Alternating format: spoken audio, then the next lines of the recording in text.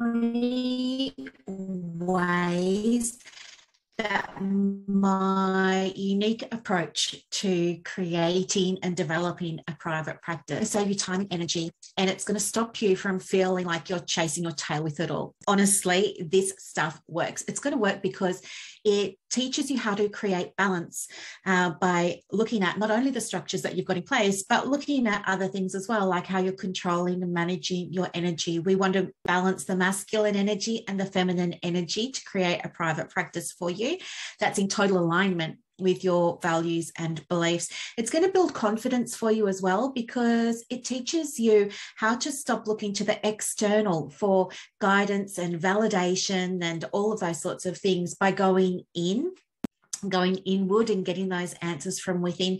And lastly, it teaches you how to create flow in a way that's really easy so that you can actually see less clients and still have time to work on your business and time for more of the things that you really, really love. So yeah, my approach is called the Private Practice with Soul Method, and it's so much fun.